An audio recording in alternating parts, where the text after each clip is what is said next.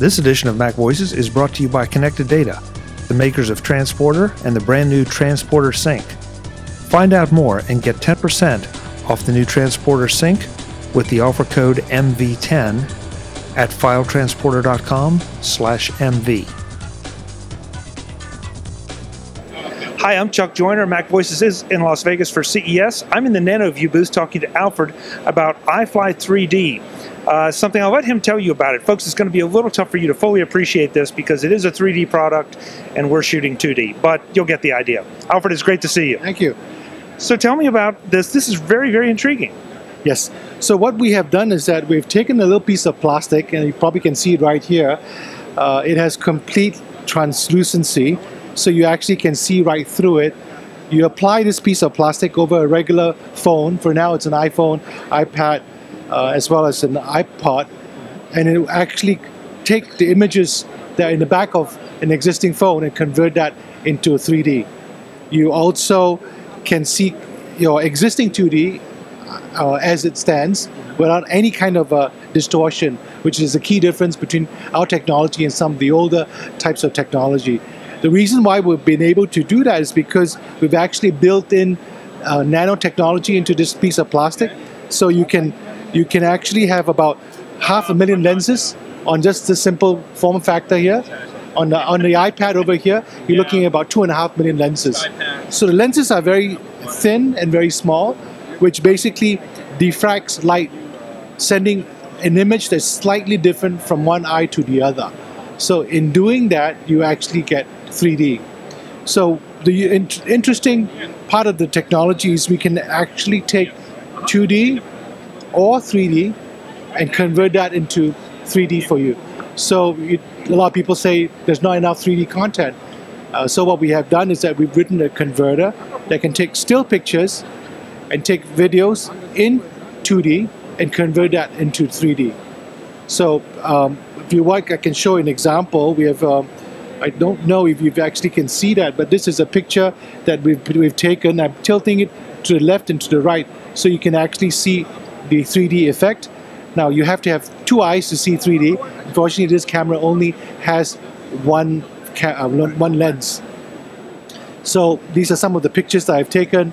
Over here, this is a video that's shot with a GoPro. It's a dual lens camera. I also will have, there's a Samsung camera that's somewhere over here that also has two lenses. You can take it verbatim and then immediately Wi-Fi it into a computer and then suck it out from our device. The basic problem in the past is that even you've had all the best gear in the 3D gear, there's no way of you viewing it unless you put in your glasses and put it up your big screen TV. So we've now made it possible with simple phone, plastic, or on your mobile or an iPad. And what's interesting, and again, unfortunately they can't see it, but it's not a jarring kind of 3D. It's a subtle 3D, but it is definitely there. It definitely kind of enhances the experience. That's correct. And the reason for that is because if you take a look at 3D, there are 3D that actually extrudes punches in your face, and for you to do that, your two eyes actually get cross-eyed.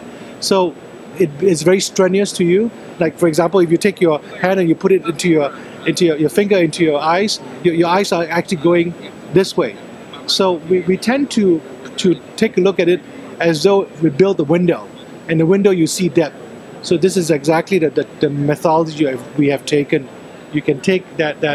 It's just asking anyone if they'd like to have a window in their office or a picture, and it's always the former, right? So we've done that. We built the depth for you to see that. Now, the first thing is this is just like any other protective film that you would put on your iPhone. So that's exactly what it looks like, folks. But what does this do to my normal iPhone experience? Do as far as my regular apps or, I mean, anything else I would run on my iPhone other than 3D enhanced content? So it's probably hardly negligible. There's a very slight distortion, but that could be akin to you putting in a matte finish on your screen protector on your phone.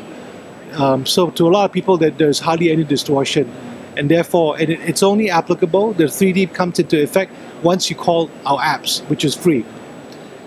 And I loved your point about the Samsung and GoPro stereo or 3D cameras that are already out there. So you can shoot content and view it right away on your iPad and get a feel for what it's going to look like. Exactly. You can also wireless. In fact, we have a demo set up. We can actually show that to you in a little bit, how we can wirelessly take images, even from two phones, and then merge that into a single image so you can see 3D. Now you were talking about converting existing content to 3D. Are those apps in the App Store now? It is. So it's a simple app which you can actually call, and it would automatically convert in real time in 2D to 3D. We're also able to take YouTube videos and either take 3D YouTube content, or if it's 2D, convert that in real time.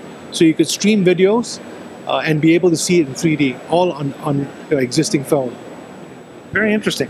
What kind of pricing is there for the iPhone film and also for the iPad film? This retails at $26.95 for the iPhone, and this is $59.95 for the iPad.